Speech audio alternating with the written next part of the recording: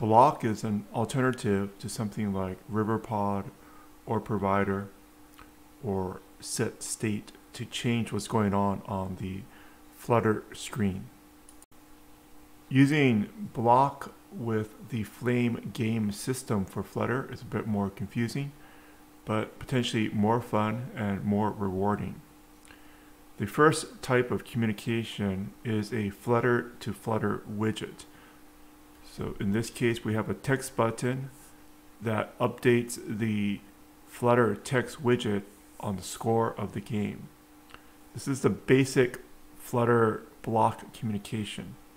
Flutter Bloc communication, we have a button here. This is a text button, and this is a Flutter text widget. And we can control the block and the score with this button here. So when I press the button, this is incremented, and this is using the block. In our game file structure, we have lib and we have Flutter layer. Within the Flutter layer, I have a file called flutterlayer.dart. Within this file, there is a block consumer which has a builder which is passing the state down.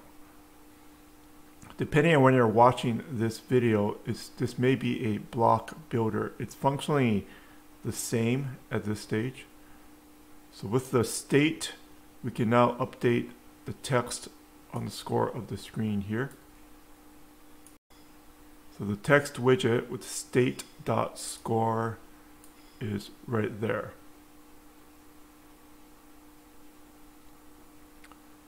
There's also a text button, and the way that we are sending the information to the block so it can get back to the Flutter layer is we're using context. So the context is being passed down through the widget tree, and we're connecting it to the block right here. And the way it works is you add an event to the stream. So in the communication type, the first one, the event is added to the stream using the context, as we just shown.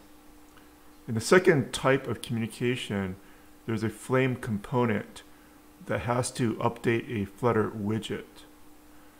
So in the game here, we have the collision between the character and the piece of, and the gem. And that will update the Flutter text widget. In the second communication type, I have a Flame component, which is the character.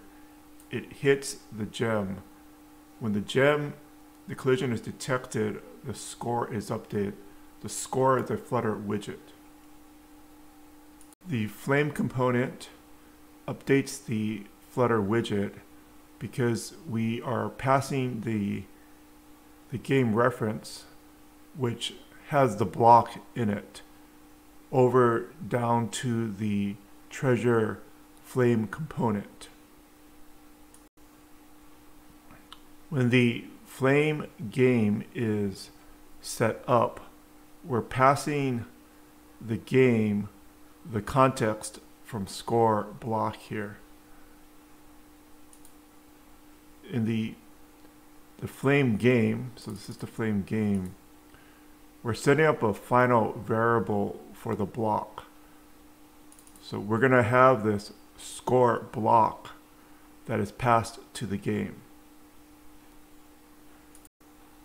Using the hasGameRef of the Flame game, we can access the properties of the Pinkie game, which has the block. Okay.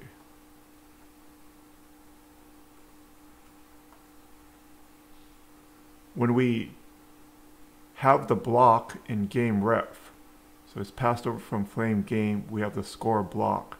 We can now use this add keyword, which is from the block system of Dart, and we can then add the event in. We've covered the first two types. Just to recap, the Flutter widget communicates with another Flutter widget, using the context which you have access to. If you are sending information from the Flame component to the Flutter widget, you don't have access to the context right there in the Flame component. So use GameRef. And with the GameRef, you have access to the block because we're going to send the block over to the game. So with the GameRef, if you just remember that, GameRef and then dot is the name of the block. In our case, it was score block. And then add is a keyword from the block system. Then you add the event to the stream. The third type of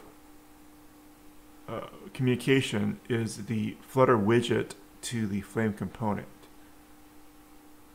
So this case, we have a Flutter widget, which is a drawer. It's that sidebar, the access usually from the app bar. And we're using the drawer to change the Flame component. In this case, it's a gem. This communication type is, this is a Flutter drawer. And then we hit one of these tiles and it changes the properties of the Flame component. So it's communication from the Flutter widget over to the Flame component. So the beginning of the communication process is the same as the first step, right? We have a Flutter widget, and the Flutter widget has access to the context. So the Flutter widget, which is the drawer, can add the event to the stream pretty straightforward. In order for the Flame component to listen to changes to the block, we're using this new class Flame Block Listenable, which we are attaching to the gem. We call it treasure. And there is a new method called onNewState. So for the third communication type, which is a Flutter widget to a Flame component, we are using the Flame Block Listenable within the Sprite component or SpriteAnimationComponent. And this Flame Block Listenable will provide us with a method called onNewState here. So this onNewState, it's built into the Flame Block Listenable, and it has a state. So with this, the state, we can now check if the state, the gem type, if it's a pink gem or green gem or a red gem. Just as a reminder, you don't need to use Bloc to use the Flame game. You can store all the variables in the Flame game system, and the Flame game system has its own set of text components. We're using the Flame block in order to experiment with different learning concepts to learn Bloc.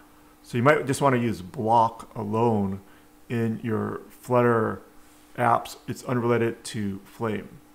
However, it's a kind of a fun way to experiment more with different concepts for both Flutter and for Bloc. So hope you're having a great time, and we'll see you in the next video.